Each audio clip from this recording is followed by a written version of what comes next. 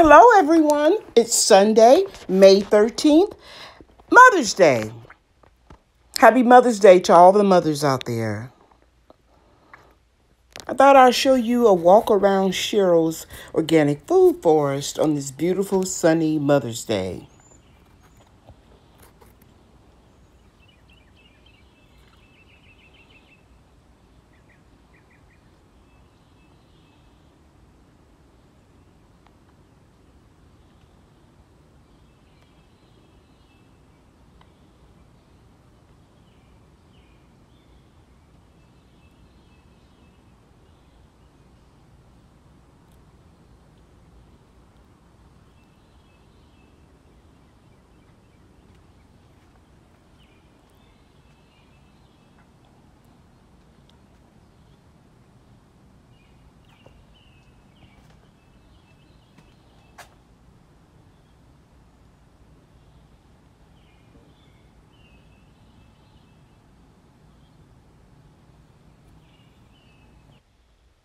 I moved the hostas plants closer to the gazebo where they get a little shade because it's getting hot now in Texas.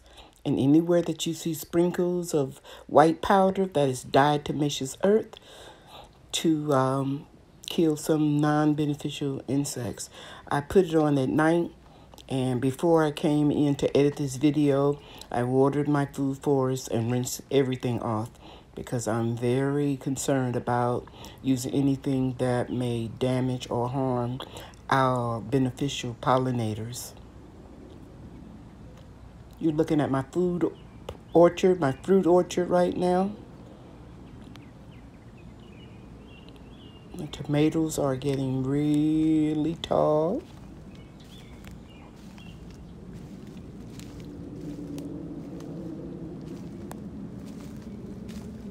Those are some peanuts right there. And here are all my fruit trees, and I'm holding a persimmon leaf and the beginning of fruit.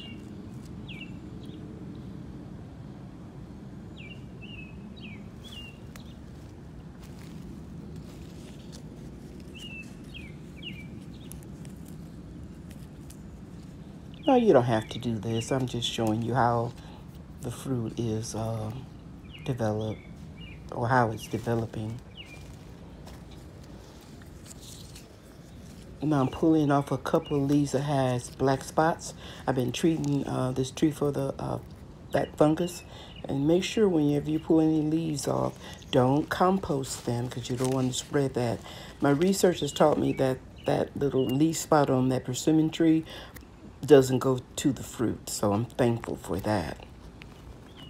And just painting around, showing you some more fruit trees. And I've been treating these two peach trees for a fungus, and I severely pruned them. It's not the time to prune them, but I went ahead and removed the leaves that were still there, because the fungus had just gotten really bad. And right there, when you saw, when I was pointing to the part that I had scratched off, that was green yesterday, or the day before yesterday. So the tree is still, both of those trees are still alive. That was baby, sugar baby watermelons, and right here, I pointed at, Minnesota midget watermelon. Those are some peppers back there, magnolia tree. And here I removed most of the herbs yesterday and transplanted it to a new raised garden bed made out of blocks. And here are some moonflowers, and that is a very small Chinese melon that I'm growing in hanging baskets.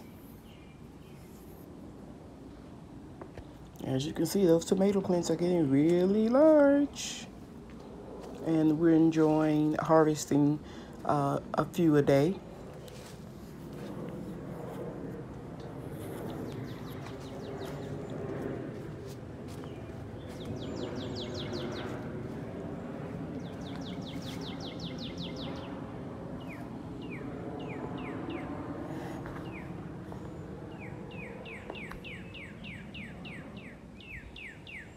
The oregano is just gorgeous.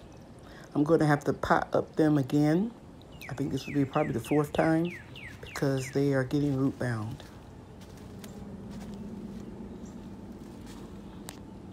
And you guys remember when I told you I moved my Muscadine vines, and that's the first evidence that they're doing okay.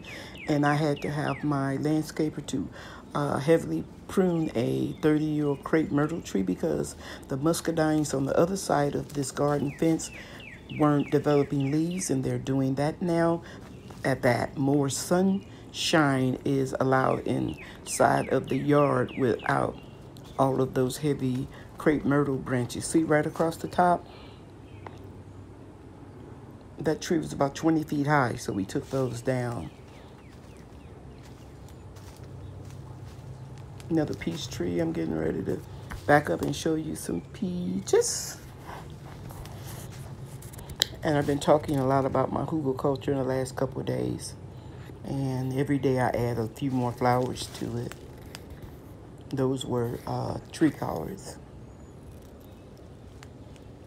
I'm beginning to lose hope that the cantaloupes came back. They're not showing any evidence of life, and I don't want to dig all that dirt up and bury it if they're not going to make it. So I'm going to wait a couple more weeks. And if I don't see any evidence, I'll put them in a compost. Another apple tree.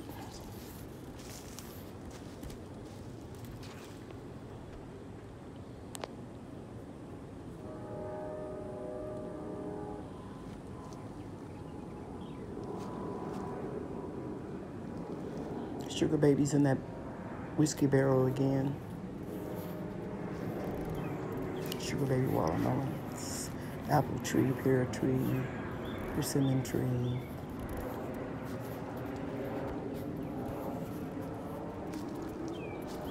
Another apple tree to the right. A strawberry bed.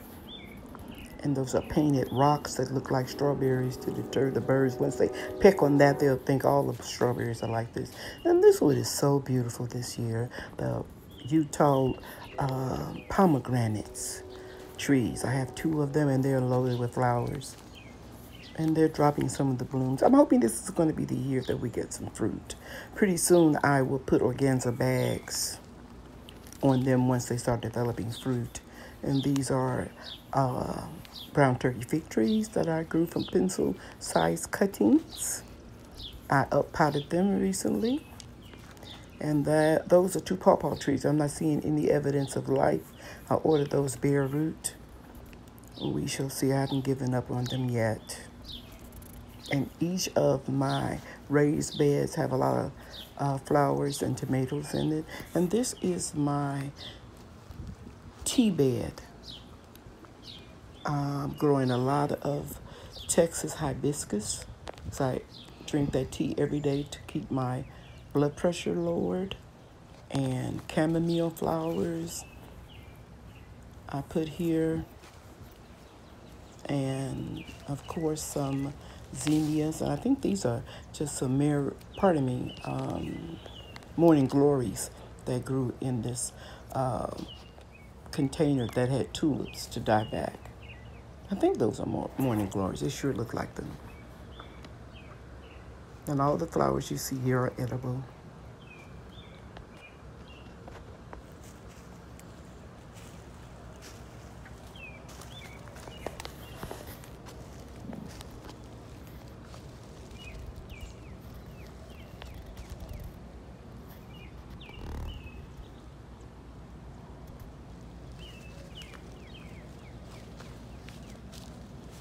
The tiny Tim tomatoes are running their course there. Those are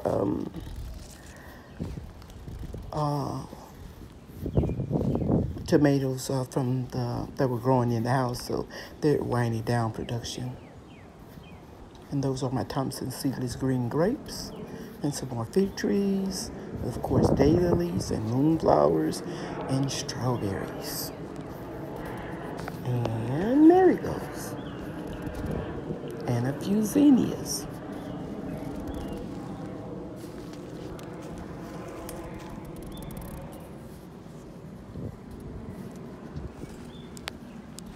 And you're looking at some ground cherries I planted over there. Yesterday I uppotted them, some gladiolas, and those are Mexican petunias. I think I'm going to put those on the outside of my fence because I heard that they can be very invasive. And that's a borage. Some people say borage, some people say borage. One seed made all of those flowers. And here's my banana alley. And yesterday I planted one of the small fig trees in the banana alley. I'm growing 2 musas that are cold, weather tolerant, and 2 red Jamaican banana trees. If you're ever wondering if you can put an onion in the ground that has sprouted in your pantry, this is evidence that you can. I planted this last fall. It's gone to seed. I only put it there to deter non-beneficial insects because I can't digest onions, so I don't plant a lot of them. I can only digest just a small amount of onions. And look at my corn.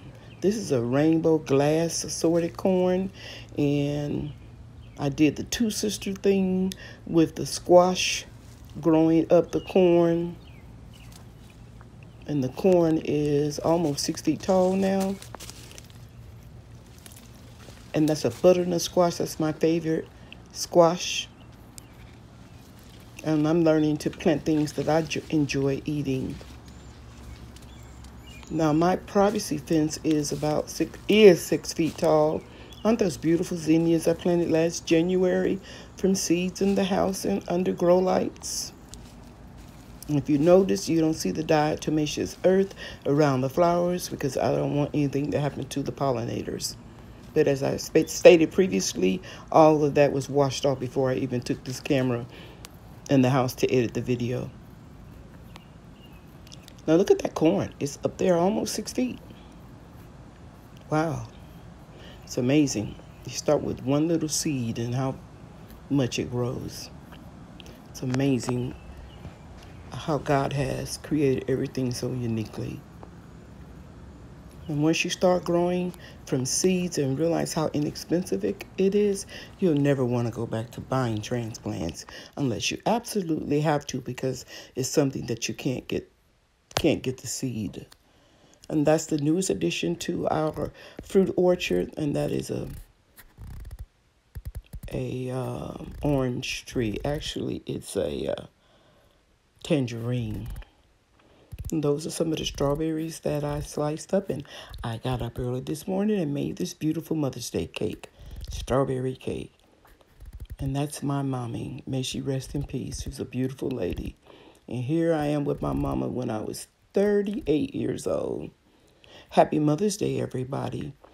I hope I have inspired you by taking you on a tour of my garden. Thank you so much for watching. Bye now.